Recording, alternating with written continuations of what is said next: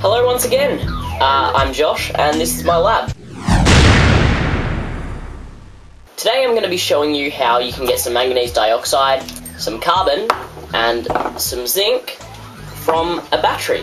This is really useful for preparation for other experiments. For example, manganese dioxide is used as a catalyst to get oxygen from hydrogen peroxide. Carbon you can use in like electrolysis of water experiments, other ones like that, and zinc, like I showed you last time, you can use to actually isolate some hydrogen. So what you're going to need for an experiment like this, I've got safety equipment, gloves, lab coat, goggles. Sometimes I even use this respirator mask. It's not great, but it's useful when handling the manganese dioxide because you don't want to breathe that stuff in, so this just protects you pretty much. What else I've got is some baking paper. I have a filter. The baking paper is so that the manganese dioxide doesn't get everywhere. It's really, really messy. When it's in water, it just gets everywhere. It's just crazy and disgusting. I recommend you get larger filter paper than I did. I only got 70mm and it's too small, but you know, I've got to make it do. I have got a spatula, got some pliers, got some scissors, and I've got a little scalpel, a hobby knife. Those are pretty much just so you can take the battery apart. Here, this is a high density polyethylene container. That's pretty much what I'm just going to filter the waste into to dispose of safely. Also, what you're going to want is an evaporating dish. For now, I'm just going to use this little glass bowl. Okay, so first off, put your safety equipment on, obviously. Don't worry about the mask just yet. I grabbed this little multi-tool. It's probably the best thing to use in this circumstance. I'm just going to start bending casing from the battery back.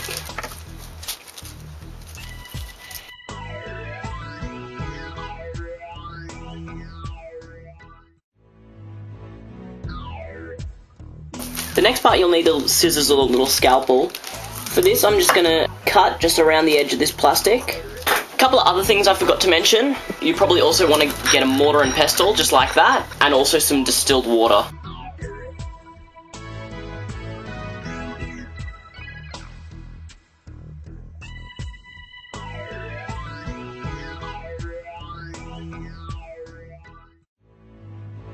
So that there, my friends, is the zinc.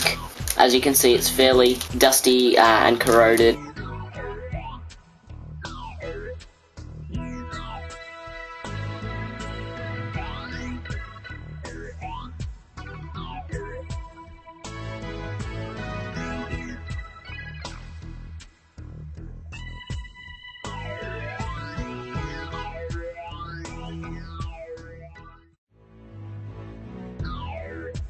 So that's my little carbon rod. I'll put that in some water and I'll sand it with some sandpaper, and that'll increase the surface area and activate it.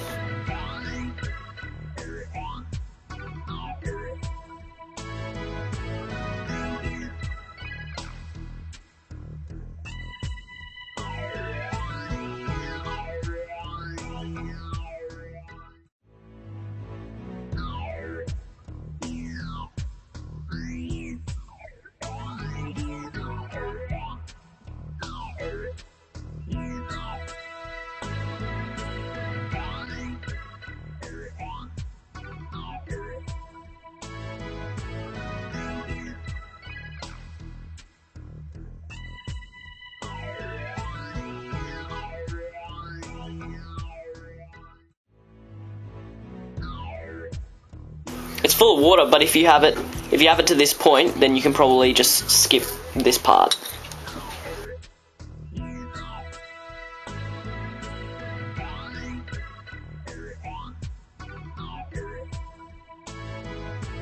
What I'm doing now is just increasing the surface area of the whole thing so it dries out a lot faster, evaporates a lot faster.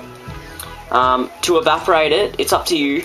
You can either put it outside in the sun. If you don't have sun, you can just use a lamp.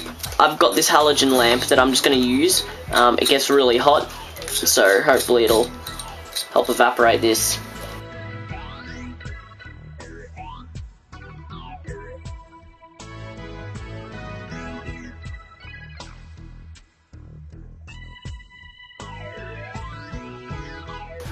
So now I'm just going to wash and clean my carbon rod. It's pretty simple and straightforward.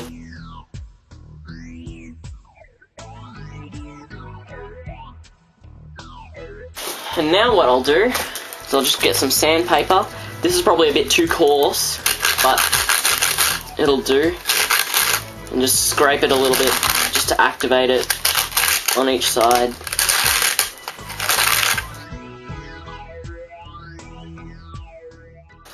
And there we go. Make sure you've got a containment unit to hold your carbon in, and in it goes. Okay, now the zinc is fully dry. It's ready to go in the bottle.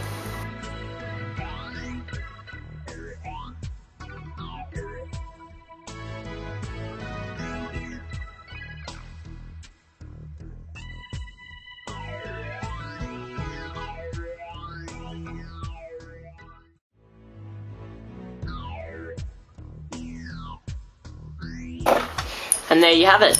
That's my zinc. Okay, so after a few hours of evaporation, this is the result. We've got our manganese dioxide powder. Right now I'm just going to transfer it into its little bottle.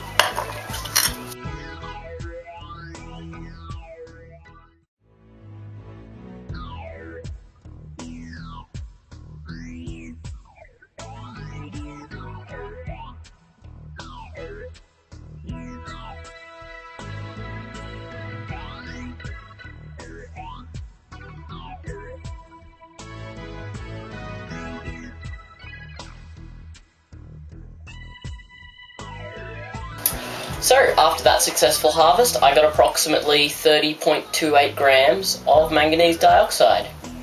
So that's pretty good. And here we have the resulting carbon, zinc, and manganese dioxide.